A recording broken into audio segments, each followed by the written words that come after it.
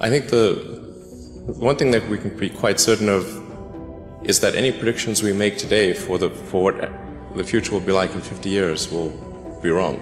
I mean, I think directionally, I can tell you what I hope the future has, as opposed to maybe what it will be, because this may just be wishful thinking. I mean, I hope we are out there on Mars and maybe beyond Mars, the moons of Jupiter. I hope we're traveling frequently throughout the solar system, perhaps preparing for missions to nearby star systems. I think all of this is possible within 50 years. And I think that would be very exciting to do that. And I think we'll see autonomy and artificial intelligence advance tremendously. I think that's actually quite near term. My guess is in probably 10 years, it will be very unusual for cars to be built that are not fully autonomous.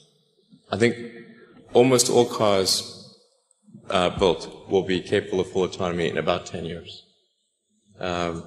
As it is, the Tesla cars that are made today have the sensor system necessary for full autonomy, and we think probably enough compute power to be safer than a person. So it's mostly just a question of developing the software and uploading the software.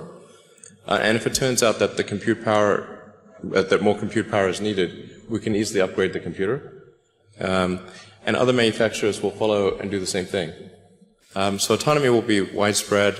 You know, I think one of the most troubling questions is artificial intelligence. And I don't mean narrow AI, like vehicle autonomy I would put in the narrow AI class. It's narrowly trying to achieve a certain function. But deep artificial intelligence, or what is sometimes called artificial general intelligence, where you could have AI that is much smarter than the smartest human on Earth.